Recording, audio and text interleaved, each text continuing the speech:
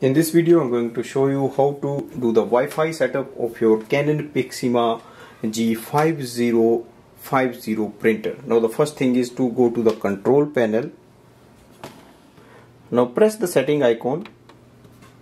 You will see the Wi-Fi direct setup. You will see the Wi-Fi setup. Select it. Scroll ahead and look for the manual connect and click OK. It will search for the wireless routers. You have to select your Wi-Fi network. Press OK and enter the password using the panel. Use these buttons to select uppercase, lowercase alphabets, and here you can just start using it. And once you are ready, press and hold the OK button to apply the password. Once your printer is connected to the Wi-Fi network, you will see a signal here displaying the strength of the signal. Next thing is to add in any device. Next thing is to add this printer in any device. For example, I am going to add in iPhone. You can download the Canon Print app from the App Store. In the app, you will see there is a printer button below, so press it. On the next screen, click on the add switch.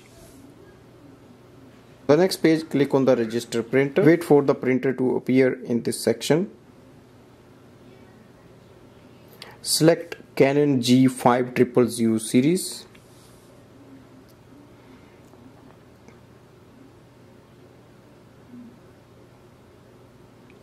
Instantly you should be able to see your printer here, and now we can start using it for wireless printing. Now this printer can only print. There is no copy or no scan option available. For example, to print a document, select any document you have and then click on the print command.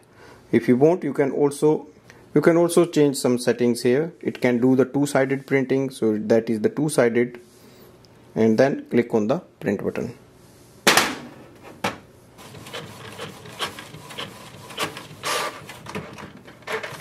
So this way we can do the Wi-Fi setup, and then we can use this printer for wireless printing.